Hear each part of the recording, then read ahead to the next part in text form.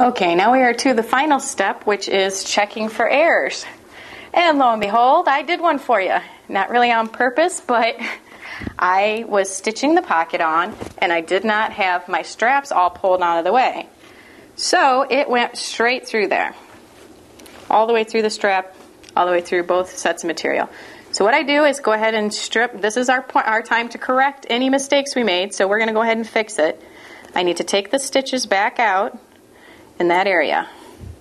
Free the strap. Now I have a gap that would be a hole straight through my pocket. Right here. And that's never a good thing. Don't want a hole in your pocket. Money goes fast enough without. So what I'm going to do is go ahead and restitch that back in. Make sure I know where I'm at. And you want to make sure you do your back stitch to lock it in place and just right back through. And I will tell you that I've been stitching for years and I still make mistakes and I still have to pull stitches. It's part of sewing. It's probably the worst part of sewing, but it's kind of a fact like life. Sometimes you got to fix what you mess up. So I went ahead and fixed that. Now all we would need to do is trim strings. If you leave a raw edge, you're going to have to expect that you are going to get longer strings that come off.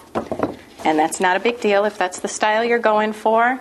You want to make sure your straps are all secure in. None of them are coming out.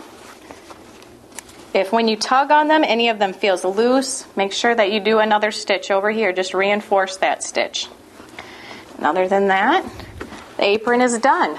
And you are ready to use it for whatever you want to use it for. We use ours for cooking in the kitchen or doing crafts, or we have one at Grandma's house that matches. She has one for her and one for the grandkids, so they wear them whenever they go over to Grandma's house. They're hanging on the wall as decoration until the kids come, and then they can always look forward to having their apron to wear with Grandma. So that is how you make an apron.